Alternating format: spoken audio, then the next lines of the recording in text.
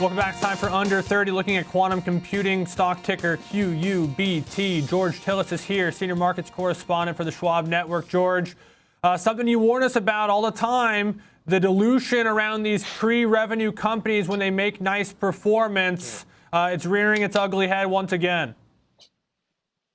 It is. I mean, we talk about these runs and of course these parallel technologies to artificial intelligence. In this case, quantum computing is a parallel industry space that has done extremely well. I mean, if you look at the stock in the last 6 months, it's up over 230%. And we've talked about Rigetti computers, or Rigetti, forgive me, as well as some of the other D-Wave computing, quantum computing companies. And this is an industry group that's moved considerably this last year. So you have to look at the trends, which are still positive even in QUBT.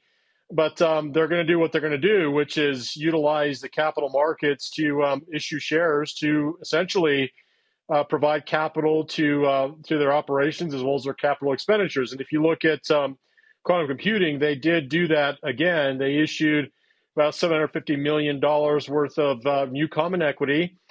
This is actually on top of another $500 million secondary offering that the company posted going back to September 20th, the week of September 20th of this last year as well. So they've raised, $1.2 billion, roughly speaking, in the last, little while, not too long.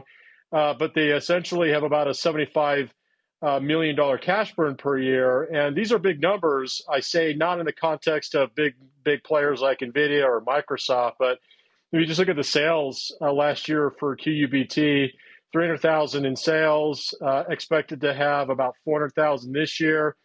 And next year, they're expecting 2 million in sales. But for what it's worth, still market capitalization around $4.6 billion, roughly speaking.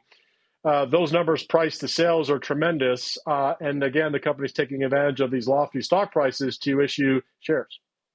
Yeah, this is an interesting thing too, George, because there's a key word with this private placement that I think is powerful to this discussion, which is the word oversubscribed.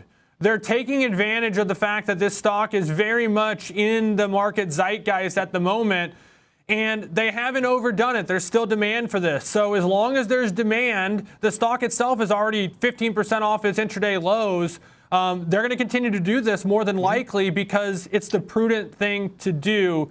But George, we'll leave it there. Good breakdown as always. Excited to see where some of these technologies go as it's potentially still relatively early days for a lot of it.